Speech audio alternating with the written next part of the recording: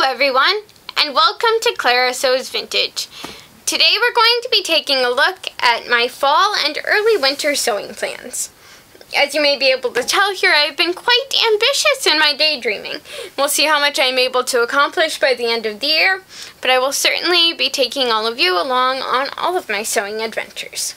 So the first project that I am planning on working on while it's still fall is this beautiful kind of autumnal burgundy twill. I'm planning on making this into a pencil skirt, specifically this pencil skirt. I have made a pencil skirt before. I've actually made 3 of this pencil skirt. It's just a really simple pencil skirt with a single kick pleat. I put mine in the back. I really love the way this looks, so I knew I wanted to do something similar with this burgundy twill, but I wanted to do something a little bit different and change it up a little bit. So I recently added this pattern to my collection, and I really like how it's still a simple pencil skirt, but you have a little bit more detailing with the 2 kick pleats in the back and 2 kick pleats in the front. So I think that'll add a little bit more flair, a little bit more interest to a pretty simple design. So I really love this fabric. It's already washed up and ready to go, and it washed up really nice and soft, and I really like the weight of it. It's definitely got a bit of weight to it, but it's definitely not really heavy, but it's not too thin and flimsy either. So I'm really excited to get started on this, and this will be first on the docket. Next, while it's still kind of fall time, I really want to make a 1940s inspired dress out of this lovely kind of dandelion print fabric. I believe this was some sort of rayon or viscose, maybe a crepe or challis from Hearts fabric. And I plan to be making this pattern from the 1940s. I really love this pattern. To me, this design just really kind of takes everything that I love about 1940s dresses. I love the little gathering detail up here by the shoulder. I love the silhouette, the skirt. I like how the skirt has a little bit of interest, but I think it will still work well with a very thin drapey fabric like this, because it doesn't need too much structure. So I think it will be really, really pretty, and I'm really excited to get this done while it's still kind of fall time, because I think the navy and the mustard and the red play really well for fall. So that will be my second project on the list.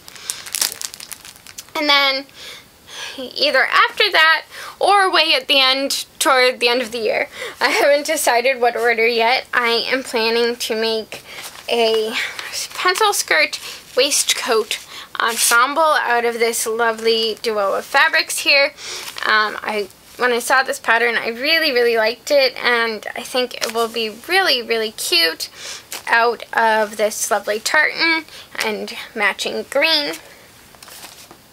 This tartan is a wool blend that I got from Sew Over It in the UK. They were having like an end of season sale or something, and so I was able to pick this up at a discount, and when I saw it, I absolutely fell in love with it. I don't know if the camera's wanting to pick it up very well, but it's a really lovely rich dark navy with like a pine green and kind of a cranberry red tartan running through it, and I absolutely love it. It was well worth the crazy shipping to get it from the UK. It is beautiful. And then this fabric is a, I believe, wool blend. It feels like it might have a little bit of acrylic or polyester or something in it. But I got this a long time ago from Hancock, and it has been living in my stash, waiting to become the perfect thing for a while now. And when I put these two together, I knew that they had to go together. They match. I don't know if it's showing up on camera, but in person they match almost perfectly. It looks like they were made for each other. I had originally been planning to make a pencil skirt out of this, but I think it will make a really nice waistcoat to go with the tartan. And if I make a waistcoat out of it, I'm pretty sure I should have enough left over to make a matching hat. So I'm really excited to get that whole ensemble done. As you can see in the picture, they have a white blouse out under it, and I don't currently have a long sleeve white blouse, so that is something that I will have my eye out on fabric also to pick up for a white blouse to go with this, because I think that will look really sharp under the green and with the navy and everything. So now let's move on to talking about my kind of Christmas holiday sewing plans for this year.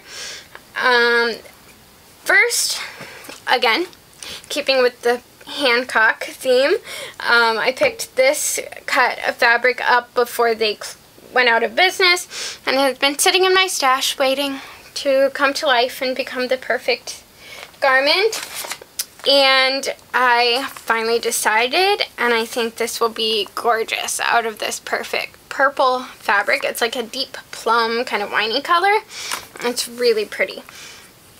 And I think, I'm not sure what this is. It was just on like an apparel fabric table. It wasn't on a bolt or anything. It was just cuts of fabric. So I'm not sure like the content or even what kind of fabric this is. But it's got a decent weight to it. It's not super flimsy or thin, but it's really drapey and fluid. So I think it will be really nice for the gathered details and kind of drape really nicely. And I'm really excited to finally help this fabric come to life. And I'm planning to make a black petticoat to go under it to give it a little bit more shape, kind of give it that kind of iconic 50s silhouette. And I'll be wearing the black petticoat under this as well as my next project. And I've never made a petticoat, so that will be quite an adventure for us to go on together.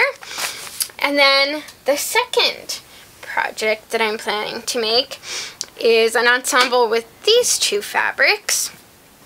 This green one is a really pretty rayon shirting from Style Maker Fabrics. It's a really nice like emeraldy green, really pretty jewel tone. And this I am planning to make like a notched collar blouse, kind of similar to this. I don't know that I'll use this specific pattern. I already have kind of a basic blouse pattern that I've made quite a bit, so I'll probably end up just using a long sleeve on that and using it, but this is kind of the look that I'm going for with the blouse. And then this lovely tartan, I got this from Fabric Mart Fabrics. I know for sure that this is not available anymore, but when I saw it, I fell in love with it, and I knew I had to have it. I absolutely love plaids and tartans, so I knew I had to get this, and I love the beautiful jewel tones. It's got blue and red and a little bit green running through here, which is, I wanted to put it with the green blouse to kind of pull out the green tones. I'm really excited, so I'm going to make a circle skirt variant of some sort, probably a half circle skirt. I'm very petite, and so I tend to feel like a full circle skirt kind of overwhelms my frame a little bit, so I'll probably go with a half circle skirt for this with the black petticoat underneath. I think that'll kind of elevate the style a little bit, make it a little bit more elegant. So one will probably be for Christmas and one will be for New Year's. Haven't quite decided which will be which yet, but I can decide on that later on.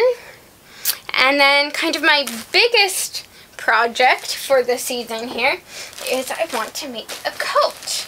I have never made a coat before, and I don't have a vintage style coat.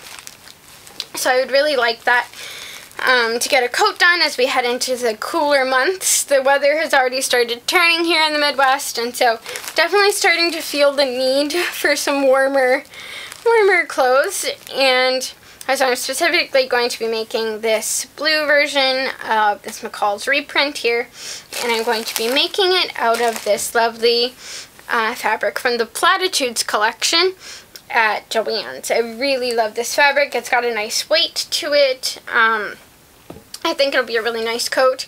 It's got like a little bit of a herringbone pattern. I don't know if you can see that. I really love this. I have about 5 yards. Hopefully that'll be enough. But I know Joanne still has it. I saw it last time I was there, so I can always pick up a little bit more if I need it. And I will be putting a flannel interlining into the coat to give it a little bit more warmth, since this is just flannel. and then put like a shiny slippery lining to make it a little bit easier to wear. So that would be an adventure. Like I said, I've never made a coat before. That'll be an interesting adventure for us to go on together. I'm really excited to work on that. And then I also have a couple of other ideas that haven't really come to life as much yet, but you know, as if all of this wasn't enough to keep me busy. But I have this nightgown pattern. I would really like to get this done for Christmas time. I have not gotten fabric for it yet. I'm envisioning this as like a small plaid with some lace detailing, kind of like they have around the collar here, maybe put some on the yoke and the sleeves and stuff. I think that would be really cute for Christmas morning. And my birthday is in January, so as a birthday present to myself, I would like to make a 1950s style suit. I absolutely love vintage suiting, but I don't actually own any. I don't have any vintage suiting, whether I've made it or be it original vintage. So I would really, as a birthday present to myself, like to make myself a suit. I have some burgundy suiting in my collection, as well as like a muted navy and kind of a brown green. So it'll probably end up being one of those, and I'm really excited. I love the silhouette of this. It's kind of like my ideal 1950s suit, so I really wanted to make that. That will probably be started on more toward the beginning of the year, end of this year, after all of this other stuff is done, at least. But yeah, so I think that should keep me pretty busy over the next few months. I think it'll be a lot of fun adventures to share. And yeah, I would love to know in the comments below, what are your guys' sewing plans for the fall and the winter? Let me know in the comments, and let me know what you're most excited to see of the plans that I have. I always love getting inspired by hearing what other people are working on, and I think it'd be a fun way to share. So don't forget to give this video a thumbs up, subscribe if you haven't already, and hit the bell button down there so you're notified every time I post a new video. And I'll see you next week. Bye!